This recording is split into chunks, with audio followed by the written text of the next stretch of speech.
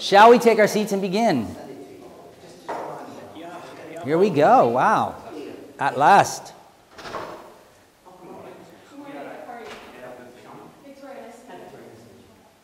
This should be a lot of fun. Good morning.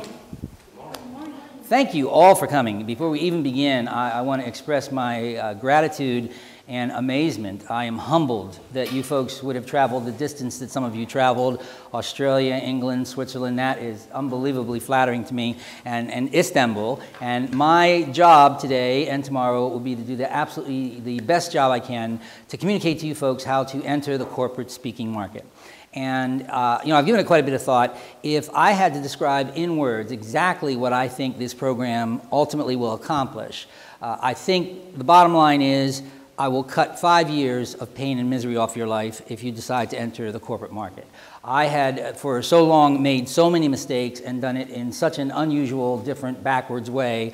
I kind of, one by one, learned that this doesn't work. That took me 3 years. This is definitely not the way to do it. I learned that in the 5th year. So what I hope to do, I think the biggest accomplishment at the end of this program, if I do my job, will be to have shown you systematically that if you're going to enter the market, this is a pathway that works, that will produce definable, measurable results in a delineable time period, and cut out a whole lot of misery.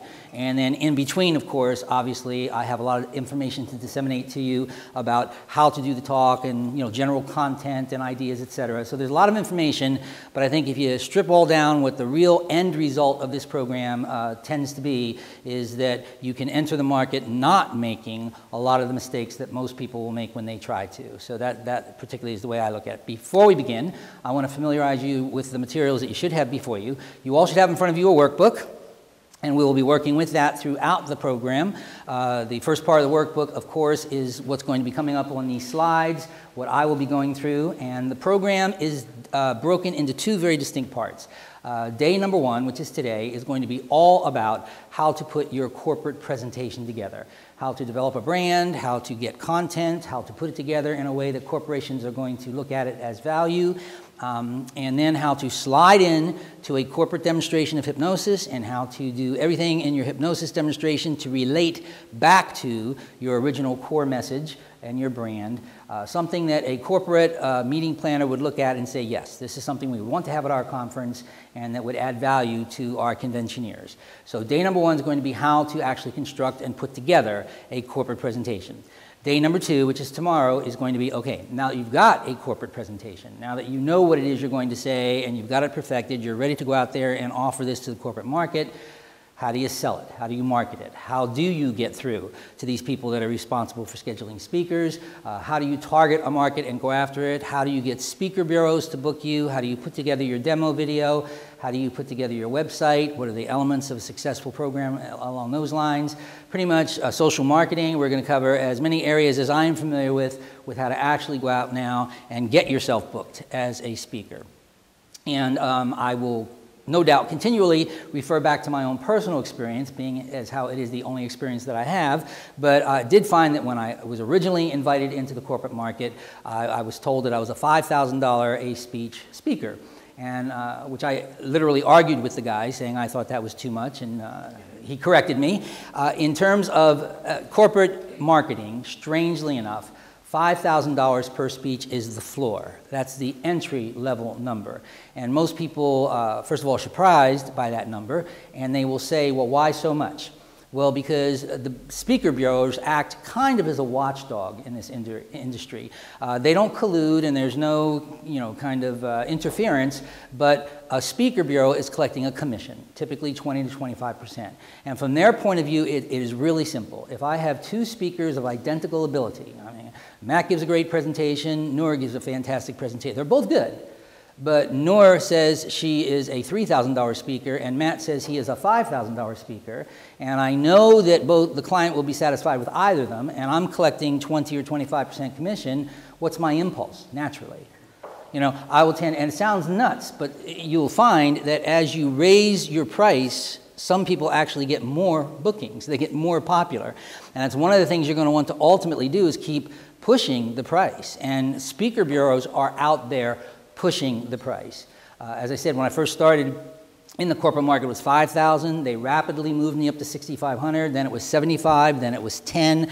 I plateaued at 10. I know people now, I've been retired from the market for a number of years.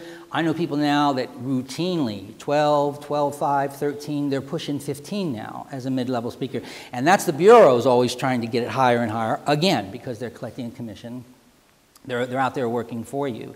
So if you were to say that I want to get a lot of bookings because I'm just new in the business and I want to get very, very busy, and I know that everybody else is charging 5, so I'm going to charge 3 because people will hire me because I'm only 3, it will often have exactly the opposite effect.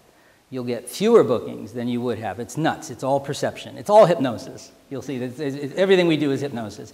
So we will obviously be talking about that. So you should have the workbook before you. And again, I was going to give these to you because I've got 2 different types of DVDs. This is a binder I'm going to give each of you, and in it, it has 4 DVDs and a CD.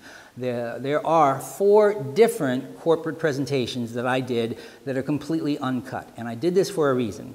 There is a presentation in here that I gave to Pitney Bowes, a presentation I gave to a mortgage company called Greenpoint Mortgage, a presentation here I gave to a group of financial planners that was called Peak Performance, and I think the 4th is Prudential, I forget, but there are 4 different presentations uncut, because I want you to see from, here's Anthony to the very end, completely uncut presentations, but more importantly, I wanted you to notice that when you look at these presentations, if you actually observe them, your first impression is this guy's given 4 totally different talks.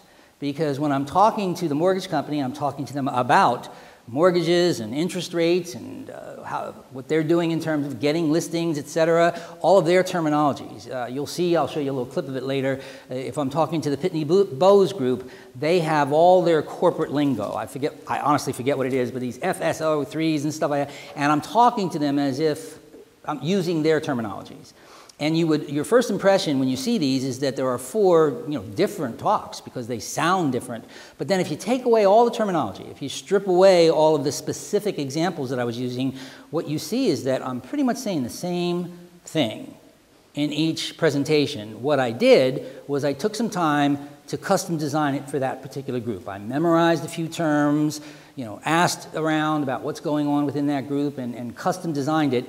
And you'll see when you observe 4 of them in a row that it really does make it sound different. It really gives it a totally different impact. So the second part of today's program is going to be what we call the needs analysis. How do you do that? How do you take a few minutes in advance and gather the information that you need to custom design each presentation? So that's why I gave you 4 DVDs. Also, it's loaded with different examples. I was always adding stuff to my talk and changing things around. Any information you get from any of my DVDs, I'm giving you a copy of my book, some of my tapes that I used to sell, any examples, any metaphors, any information at all, please feel free to use it in any capacity you wish. If you wish to go out and mouth word for word what I did, I wouldn't recommend it, but chances are, no one will have heard it before, and they'll think that it was your idea, and that's fine with me.